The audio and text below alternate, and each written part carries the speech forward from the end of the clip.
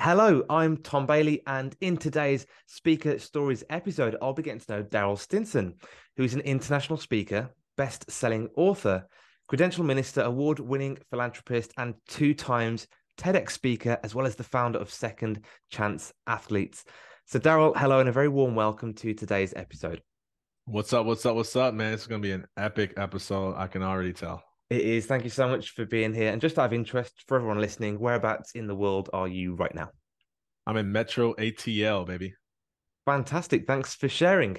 Now, I already mentioned you're a two times TEDx speaker, and I happen to know that one of those talks has had over 2 million views. So that's where I wanted to start today. How does it feel knowing that you've potentially impacted the lives of at least 2 million people, as well as all the other work you've been doing? Surreal. Yeah. There was, I mean, I would have never thought that that is how I would have impacted people. I Hmm. mean, my journey that I was an elite athlete. And so I thought that was how I was going to get fame and influence was Yeah, through of my course. athletic ability. But to do it through a place that was a huge insecurity for me, which was my voice, has Hmm. been unreal, absolutely unreal. Really interesting that you talked about that huge insecurity. Some of the speakers that I talked to always knew they were going to be natural born speakers. Others have had different journeys. So let's go right back to the beginning. What was your kind of earliest memory of having to stand up and speak in front of an audience? Man, I kind of was a natural growing Hmm. up. Like I can remember being in like class and being very charismatic, Hmm. very outspoken until I was walking in the hallway and I saw a group of black students in my school circled together, cracking up, making jokes. Hmm. And I was like, being charismatic, I'm like, I'm gonna go in, I'm gonna like make some jokes too. And I go over to them, I'm like, what's so funny? And one of them turned towards me and said, "You're what's funny, white boy." And they all laughed. And that's when I learned that I was known in our school as the black kid that quote unquote talks and acts white. Okay. And so it created this level of insecurity in myself because I said who I am authentically isn't enough to be liked or loved by other people. Mm.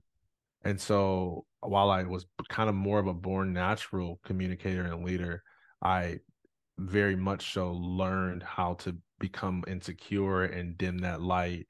And, I feel like all of us are like that. Like I've never met a kid who wasn't vibrant and playful, but it's because of these experiences and these rejections and these social moments where they weren't accepted for who they really were that they start to question their identity and their voice and start to dim their light a little bit. And that was my case. Yeah, I can really resonate with that story from myself as well. There are specific memories I can remember as well where my light was dimmed.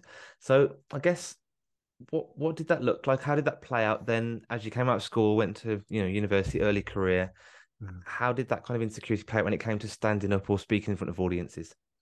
Well, I continued in the projection of being someone that I wasn't because in my mind, not that it was truth, but it was something I was telling myself was truth, was that it was safer to be someone else than it was to be myself. Hmm. And so when I would stand up in front of the room, I would be someone I'm not. Hmm. I would, say what I think I'm supposed to say in front of Yeah. people. I would act how I'm supposed to think I'm supposed to act in front of people. And, I was caging my authentic personality, my authentic beliefs, and who I really was on the inside. And so a lot of times, man, I would try to avoid those scenarios as much as possible. Like I tell people all the time, I used to, when you ever heard of icebreakers? Yeah. Yeah. Like you go around the room like what's your name and your favorite like spirit animal or whatever. So I used to fake like I had to go to the bathroom and leave the room so that they would skip over me and I wouldn't have to speak in front of people. Yeah. And so whenever I was forced to, I mean, I have video footage even of some early days of me speaking. You could see me like terrible eye contact, looking at my feet. You can see my hand shaking. Like you probably can't see that I'm sweating profusely, Hmm. but you can see the nervousness. And I would mumble a lot because I didn't want to be heard because I had this subconscious belief that my voice didn't matter, my opinion didn't matter. So I would mumble a lot. You couldn't really hear what I was saying, and I wouldn't speak up. And I certainly did not open up and take up my space with my body. Yeah. Yeah. Yeah. Loads and loads and loads of that I resonate with. So I used to always say that, I spent the first 30 years of my life becoming an expert at avoiding public speaking. And I think it's very much like you. And that I remember that circle of death, I used to call it. People took it in turns, going around the room, waiting to hear from you. And I'd be shaking, sweating, going bright red before it even got to me. So definitely can understand that. Yeah, yeah. So it sounds like you were in, a pretty inauthentic place when it came to speaking and avoiding it in most cases. How did you go from that to international award-winning, speaker, two times TEDx speaker? What's that It's journey such like? I know, such stark contrast, right? Well, I had an awakening, a spiritual awakening, man. I became suicidal because I had pretended to be myself. I had pretended to be someone I wasn't for so long that I lost sight of who I really was. Hmm. And I was hiding, masking a lot of that with athletic success. Yeah. And so when I had a back injury that ended my opportunity to play in the NFL, I was forced to face, was I, the real me that I couldn't even contextualize. Mm. And so I got depressed, suicidal. I ended up in a psychiatric care facility. And it was there, man. I just had a spiritual awakening. I found my faith. And I started to have this hope that, man, like I'm here for a reason. Yeah. Like, like, and it was not sports. Mm. Like there's still a reason for me to be on this planet. And I think deep within myself, I knew like intuitively that I had sort of what I would call a calling to speak. Yeah. Um, you know, internally I felt it, and externally I would get asked, well, what happened to you? Like share your story, man. It would be really good for people to hear from you. Hey, you should speak to your former high school, like that type of thing. And so I was getting that external feedback as well in those opportunities, and I was shutting them all down, like, oh, I'm not a speaker, and Yeah. Yeah. like you talk about 30 years avoiding it. Hmm. And what happened is I embraced the process. Okay, I did it afraid. And when I say I did it afraid, I mean one of my first speeches, I wrote out word for word, Yeah. recited into a Yeah. recorder. Done that. Okay. Hmm. Strung headphones up into my my jacket, left one earphone in to give the appearance that I forgot to take my headphones out. Yeah. Press play and then proceeded to recite the recording. Okay. Terrible. I started to repeat sentences because I talk a lot faster than I read. Hmm. And it was one of the most embarrassing engagements I've done, but I did it afraid. Good. Okay. Yeah. I started to test the waters. Things that I were afraid to do, I started to do. So if I was afraid to speak up a little bit in speeches, I started to like speak up a little bit, test the edges, see what that feels like. If I was afraid to do an illustration, I tried to do an illustration, right? Like I did this talk Hmm. called Custom Tailored for Your Purpose, and I was talking about how your purpose is only made for you. And I tried on my wife's pants that were like two sizes too big, Yeah.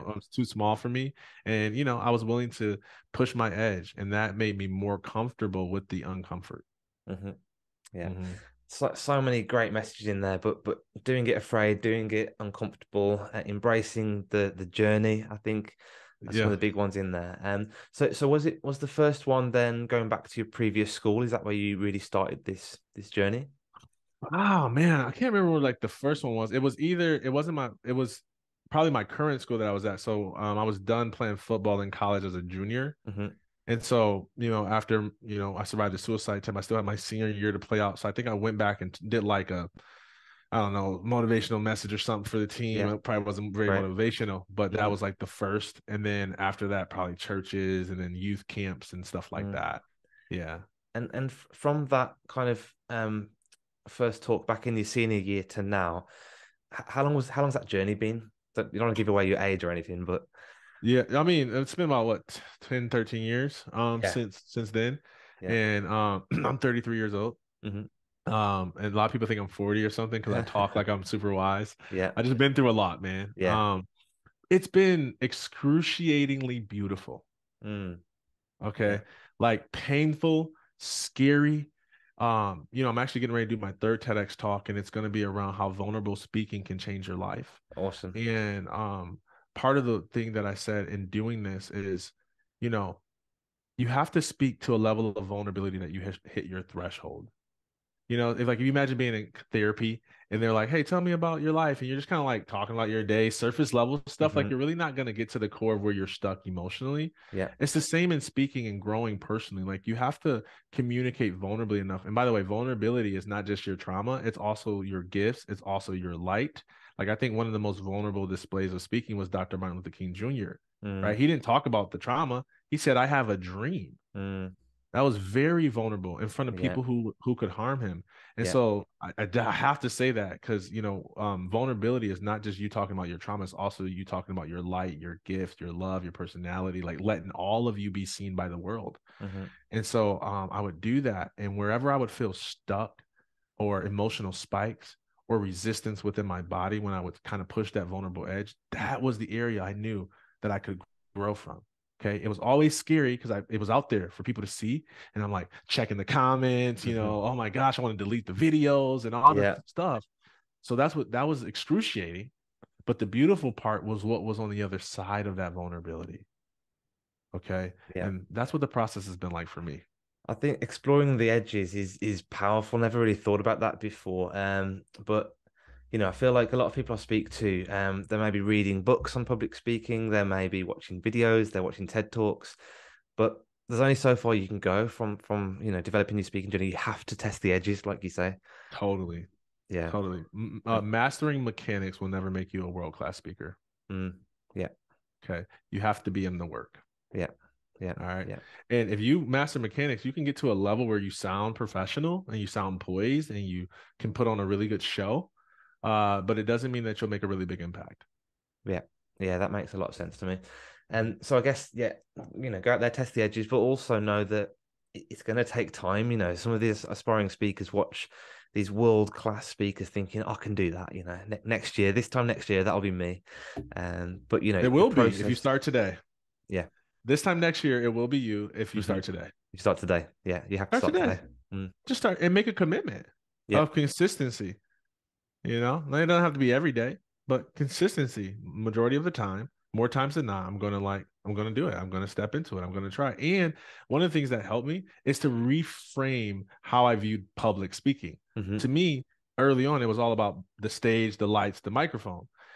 As I started to grow, I realized any time that I'm expressing my truth, any time where I'm sharing my beliefs, whether that's on stage, whether that's in conversation, whether it's on podcast, whether that's with my wife, my kids, like I'm speaking, I'm Hmm. expressing me. Yeah. And so if I start to see that, well, I can go where there's ease, right? Like I don't have to go speak in front of a crowd of 500 people to prove myself. I Hmm. can start with like, hey, let me try to have an honest conversation with my spouse. Yeah. See how I do there. Yeah. Because how you do anything is how you do everything. Yeah. Yeah, I love all of this. I could talk to you all day.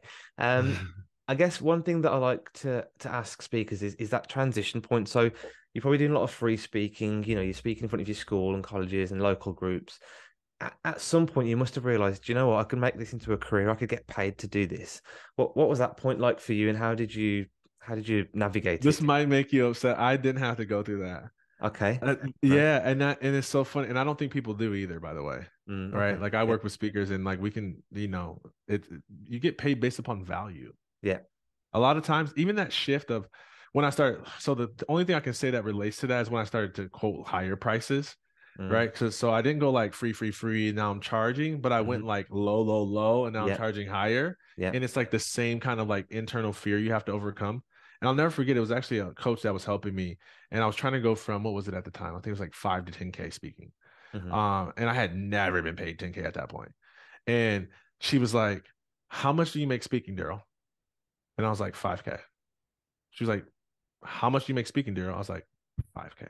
She said, Darryll, how much do you make speaking? And I was like, oh, 10K. Yeah, She nice. said, that's how easy it is. Yeah. The reason why you're not making 10K is because you haven't quoted anybody on Yeah, I like that. Yeah. that. And I tell you, dude, like it didn't happen the next conversation, but within like a month or so, I got 10K to speak. And it was all in my head. And so, the early stages is like you put the price out there, put a price Mm, out there that you feel mm, comfortable with, that you feel is fair, and get used to quoting a price. You don't have to start and do free, free, free, free, free, free, free till you got it. think you're good enough Yeah, to get paid. If you can add value to the audience, you can get paid for that. that's it. Yeah, that's the main Yeah. thing, adding value to the audience. A lot of early speakers might just go out and just tell their story. They might just, tell some facts or try and train people on something. But yeah, thinking about how do I create value for the audience? What can they take away for this and apply to their lives? Hmm. That's the big transformation, isn't it? Yeah, it is totally. Perfect. And I guess one last question I wanted to just ask, because this was really powerful, is for anyone listening right now that's an aspiring speaker, would love to get to where you are, but maybe are just struggling, they might be stuck. What kind of advice would you give to them? What should they do right now to really take themselves to the next level? Identify why you're stuck. What is the actual fear? And do the opposite that the fear is telling you to do. So that's different for every one of us. Hmm. The other thing I would say is get a coach, right? Yes. Some coach that you feel like can help you can guide you, can hold you accountable. Could even help you put together your story, because sometimes the fear is not like an energetic, like I'm actually afraid. Sometimes it's just that I'm incompetent, like I Yeah. just don't know.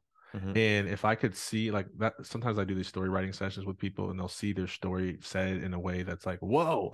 And then they get confident about it. Hmm. Right. Like it Yeah. wasn't actually a fear. It was just like a incompetence thing. Hmm. And so maybe that's a route for some people to get work with a writer to help write it out. And then you're like, oh man, okay, that is good. I do have stuff to say. And then that'll help you, kind of overcome that hump to get out there. And yeah, a lot of what you said there might be, come back to fear of, it might be imposter syndrome, fear of other people's Yeah. opinions, fear of being Yeah. judged, all of that stuff. Yeah. Okay. Perfect. Thanks for sharing Totally. that. So, Totally. final question, I promise. If somebody wants to book you as a speaker or find out more about you, where should they go to do that? They just go to my website or my socials. So my website, darrylstinson.com, or my socials at Stinson Speaks on every platform. Amazing. And what I'll Yeah, do, Darryll, is I'll post a link to all of those in the show notes so people can just click on them and find out more. of course. Yeah. Love it. Awesome. Well, thank you so much for coming along today, sharing your story, and of course, providing such great value for our audience. Appreciate it. Thank you.